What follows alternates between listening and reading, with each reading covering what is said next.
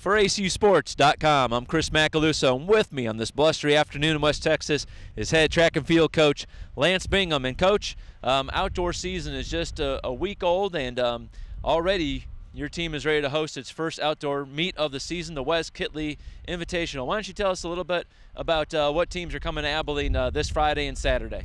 Well, the Division I teams will be Texas Tech and Oral Roberts University, and then we have West Texas A&M, San Angelo State, our Angelo State University. Western Texas is also bringing a group. So it should be a good, not real large meet, but really good quality. Some really quality runners are going to be here this weekend. And it's a two-day meet compared to one day as we've had here in the past. This is the third edition of the Kittley Invitational. It's 2 days because for the first time you guys have enough entrants to do the multi-events, decathlon and heptathlon. Yeah, we're doing the multi starting tomorrow, and then we're also going to have some of the distance races. Hopefully it's not this windy when we're trying to, those distance runners, they'll be running around and getting blown over by the wind. But so we have the 5 and 10K tomorrow night, as well as the multis and the discus throw. We're also going to contest the discus throw because we're supposed to have a good prevailing wind for the discus.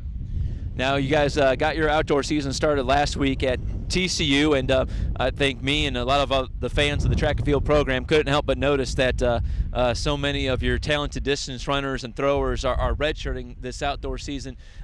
Give us a little bit of the reasoning behind that, and then if you could too, just even though there's all that talent redshirting, tell us who to keep an eye out for this weekend.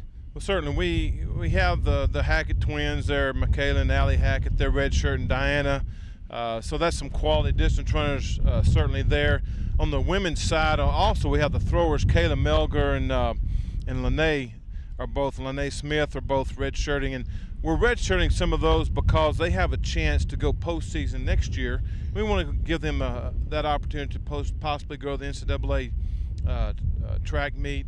On the guys' side, we have Kai Morgan are both redshirting.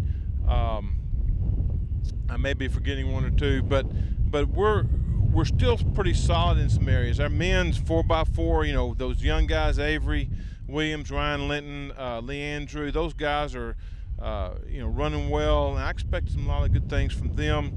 Last weekend, Ryan Cleary ran a really good 800 for an opener.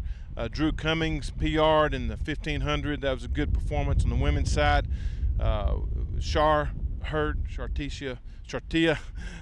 Hurt ran well.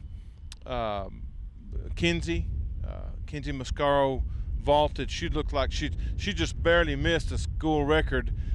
She just barely missed that bar, and so we expect some great things from her as well. So we're excited about the ones that are here, even though we have some that are redshirting. Don't forget about the ones that are competing for us. They're going to do well.